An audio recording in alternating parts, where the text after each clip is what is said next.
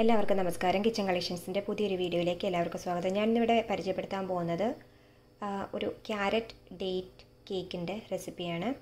അപ്പോൾ അതിന് വേണ്ടിയിട്ട് ഞാനിവിടെ 1 കപ്പ് മൈദ എടുത്തിട്ടുണ്ട്. പിന്നെ അതുപോലെ തന്നെ 1 കപ്പ് വെജിറ്റബിൾ ഓയിൽ എടുത്തിട്ടുണ്ട്. പിന്നെ പഞ്ചസാര ഞാനിവിടെ 1/2 കപ്പ് പഞ്ചസാര എടുത്തിട്ടുള്ളൂ. നല്ല മധുരം വേണ്ടവർ 1 കപ്പ് വരെ എടുക്കണം. ഞാൻ മധുരം കുറച്ച് ഉപയോഗിക്കുന്നതുകൊണ്ടാണ് 1/2 കപ്പ് എടുത്തിരിക്കുന്നത് കേട്ടോ. പിന്നെ 1/4 കപ്പ് പഞ്ചസാര ഞാൻ കാരമലൈസ് ആക്കി ഇവിടെ വെച്ചിട്ടുമുണ്ട്. അത് ഞാനിപ്പോൾ ഇതിൽ കാണിക്കുന്നില്ല. അപ്പോൾ മൊത്തം 1/4 കപ്പ് പഞ്ചസാരയാണ് നമ്മൾ എടുത്തിരിക്കുന്നത്. 1/4 കപ്പ് കാരമലൈസേഷനും പിന്നെ 1/2 കപ്പ് നമ്മൾ കേക്കിലേക്ക് ചേർക്കാൻ വേണ്ടിയിട്ടും. ഇത് നിങ്ങൾ മധുരം കൂടുതൽ ഇഷ്ടമുള്ളവർ 1 കപ്പ് ചേർക്കുക കേട്ടോ. പിന്നെ 2 മുട്ട എടുത്തിട്ടുണ്ട്. വാനില എസൻസ് വേണം, ബേക്കിംഗ് സോഡ വേണം, ബേക്കിംഗ് പൗഡർ വേണം, നട്ട്സ് ഏത് വേണേലും എടുക്കാം. പിന്നെ നമ്മൾ ഡേറ്റ്സ് ഈത്തപ്പഴം എടുത്തിട്ടുണ്ട്. പിന്നെ ക്യാരറ്റ്. അപ്പോൾ നമ്മൾ എന്താ ചെയ്യേണ്ടതെന്ന് നോക്കാം. അതിന് വേണ്ടിയിട്ട് ആദ്യമായിട്ട് നമ്മൾ മൈദ, ബേക്കിംഗ് സോഡ, ബേക്കിംഗ് പൗഡർ ചേർത്ത് നന്നായിട്ട് യോജിപ്പിച്ച് വയ്ക്കുക. അപ്പോൾ നമ്മൾ മിക്സിയിലേക്ക് അരയ്ക്കേണ്ട സാധനങ്ങളെല്ലാം കൂടി മിക്സിയിൽ നമ്മൾ അരയ്ക്കേണ്ട സംഭവങ്ങളെല്ലാം കൂടെ കൂടിയിട്ട് മിക്സിയിലേക്ക് ചേർക്കാൻ പോവാണ്. അപ്പോൾ അതിന് വേണ്ടിയിട്ട് ആദ്യമായിട്ട് 1/2 കപ്പ് ഷുഗർ നമ്മൾ ചേർക്കാൻ പോവാണ്. 1/2 കപ്പ് ഷുഗർ ചേർക്കുക. പിന്നെ നമുക്ക് വേണ്ടത് 1 കപ്പ് വെജിറ്റബിൾ ഓയിലാണ്.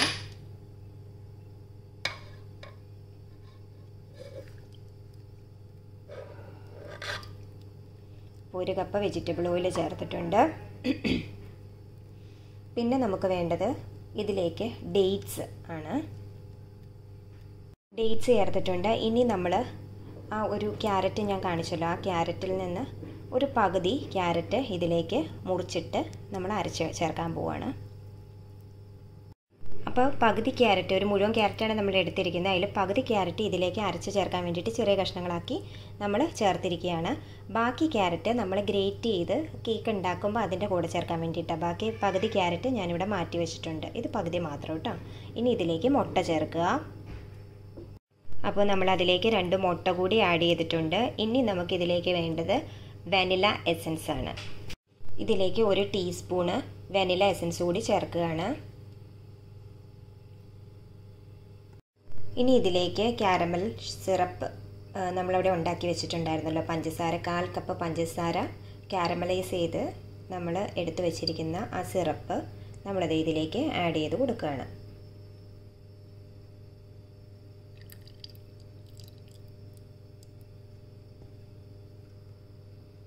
ഇത് ഏകദേശം ഒരു 1/4 കപ്പോളം വരും. ഇനി ഇതെല്ലാം കൂടെ മിക്സിയിൽ നന്നായിട്ട് ഗ്രൈൻഡ് ചെയ്തെടുക്കുക. ഇതാ നമ്മുടെ മിക്സ് റെഡി ആയിട്ടുണ്ട്. മിക്സിയിൽ അടിച്ചെടുത്ത ആ മിക്സ് റെഡി ആയിട്ടുണ്ട്. ഇനി നമുക്ക് പൊടികൾ റെഡിയാക്കാം. അതായത് മൈദ, baking soda, baking powder mix ചെയ്യാം. 1 കപ്പ് മൈദ ഇതിലേക്ക് ചേർക്കുന്നു.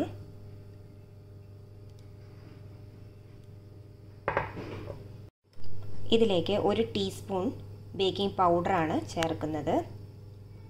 ഇനി 1/2 ടീസ്പൂൺ ബേക്കിംഗ് സോഡ കൂടി ചേർക്കാൻ പോവാണ്. 1/2 ടീസ്പൂൺ ബേക്കിംഗ് സോഡ. ഇനി നമുക്ക് വേണ്ടത് കുറച്ച് പട്ട പൊടിച്ചത് ചേർക്കുന്നുണ്ട് ഇതിലേക്ക്. ഇതിലേക്ക് ഒരു 1/4 ടേബിൾ സ്പൂൺ പട്ട പൊടിച്ചത് കൂടി ചേർക്കുകയാണ്. ഒരു നുള്ള് ഉപ്പ് കൂടി ചേർക്കണം. ഇനി നമുക്ക് ഇത് നന്നായിട്ട് ഇളക്കി യോജിപ്പിക്കാം.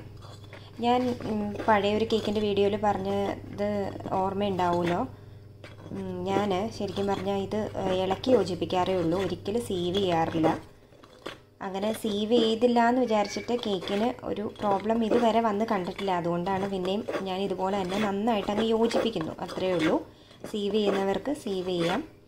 ഞാൻ ഇതുപോലെയാണ് ഒരു സ്പൂൺ വെച്ച് ജസ്റ്റ് ഇങ്ങനെ ഇങ്ങ് യോജിപ്പിച്ചെടുക്കുന്നേ ഉള്ളൂ. അപ്പോൾ നന്നായിട്ട് യോജിപ്പിക്കുക. ബേക്കിംഗ് സോഡ, ബേക്കിംഗ് പൗഡർ, എല്ലാം പട്ടപ്പൊടി, പിന്നെ നമ്മുടെ ഈ പറഞ്ഞ ഉപ്പ്, ഇതെല്ലാം നന്നായിട്ട് ആഡ് ചെയ്യുക. അപ്പുറത്ത് എല്ലായിടത്തോടെയും ശരിക്കും ആവണം. അതിന് ശേഷമാണ് നമ്മൾ വെറ്റ് ഇൻഗ്രീഡിയൻസ് ചേർക്കേണ്ടത്. ഏകദേശം 1 മിനിറ്റോളം നന്നായിട്ട് ആഡ് ചെയ്യുക കേട്ടോ. മതി. ഇനി നമുക്ക്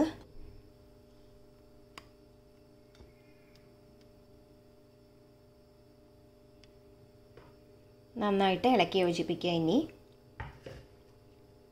നന്നായിട്ട് മിക്സ് ചെയ്തിട്ടുണ്ട്. ഇതിലേക്ക് ഇനി ഗ്രേറ്റ് ചെയ്ത് വെച്ചിരിക്കുന്ന അര ക്യാരറ്റ്, പിന്നെ ഒരു 8-10 നമ്മുടെ ഡേറ്റ്സ് ചോപ്പ് ചെയ്തത്, പിന്നെ കുറച്ച് നട്ട്സ് ചോപ്പ് ചെയ്ത്, ഇത്രയും സംഭവങ്ങൾ ആഡ് ചെയ്തത് കൂട്ടി ഇളക്കാൻ പോവുകയാണ്.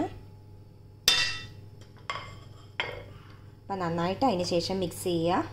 എന്നിട്ട് നമ്മൾ ഇത് ബേക്ക് ചെയ്യാനായിട്ട് വെക്കുക. അപ്പം ഞാനിവിടെ കേക്ക് ടിൻ റെഡിയാക്കി വെച്ചിട്ടുണ്ട്. ഇത് ഞാൻ നെയ്യ് തടവിയാണ് എടുത്തിരിക്കുന്നത്. ഇത് ഞാൻ ബട്ടർ പേപ്പർ യൂസ് ചെയ്യുന്നില്ല.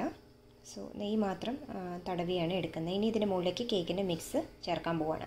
കേക്കിൻ്റെ മിക്സ്ചർ ഞാൻ ഇങ്ങോട്ട് നമ്മൾ മാറ്റി വെച്ചിട്ടുണ്ട്. ഇനി നമ്മൾ ഇതിൻ്റെ അകത്ത് എയർ ബബിൾസ് ഒക്കെ കളയാനായിട്ട് ഞാൻ ഒരു 10 വട്ടത്തോളം ഇത് ടാപ്പ് ചെയ്യുന്നുണ്ട് കേട്ടോ.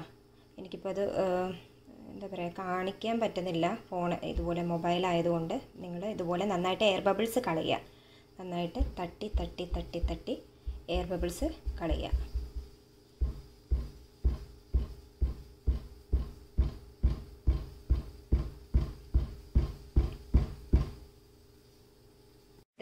നമ്മളിത് ഇന്ന് കുക്കറിലാണ് ഉണ്ടാക്കാൻ പോകുന്നത്. ഞാൻ കുക്കർ പ്രീ ഹീറ്റ് ചെയ്യാൻ വെച്ചിട്ടുണ്ടായിരുന്നു. ഇപ്പോൾ 10 മിനിറ്റ്സ് ആയി. എനിക്ക് കുക്കറിൽ നമുക്കൊരു സ്റ്റാൻഡ് നോർമലി കിട്ടും. എനിക്ക് അതില്ലാത്തതുകൊണ്ട് ഞാനൊരു വേറൊരു സ്റ്റീലിൻ്റെ പാത്രം കമത്തി വെച്ചിരിക്കുകയാണ്. ഇതിൻ്റെ മുകളിലാണ് നമ്മൾ ഈ ട്രേ വെക്കുന്നത് കേട്ടോ. അപ്പോൾ ആ സ്റ്റാൻഡ് ഉള്ളവർ സ്റ്റാൻഡ് ഉപയോഗിച്ചാൽ മതി. ഞാനിപ്പോൾ ഒരു പാത്രം അങ്ങനെ കമത്തി വെച്ചതേ ഉള്ളൂ. അതിനുശേഷം നമ്മൾ ഈ പറഞ്ഞ കേക്കിൻ്റെ മിക്സ്ചർ ആ പാത്രം കൂടി ഇറക്കി വെക്കുക. അപ്പോൾ നമുക്കത് ചെയ്യാം.